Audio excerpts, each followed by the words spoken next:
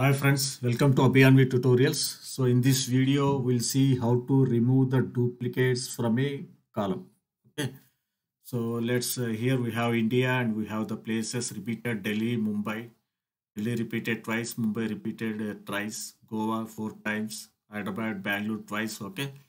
And USA, California repeated, Texas and New York is repeated. So I want to remove duplicates from the each cell of places column. Okay guys. So let's do this in Power Query M language. So let's go to view and go to advanced editor. Then we will add our code here. Paste it. Okay.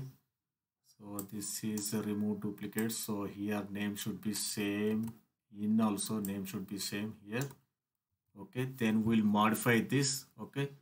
So we want in which column we want in places, right? So put it places here.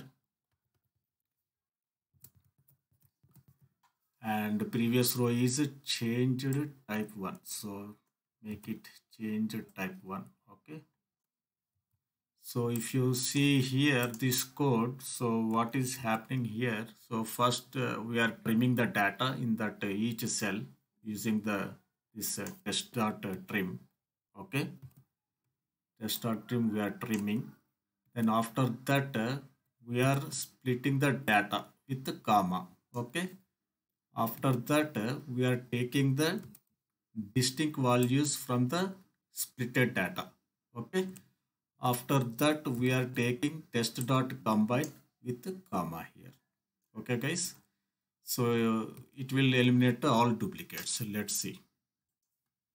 So like this, it will eliminate all duplicates. Okay.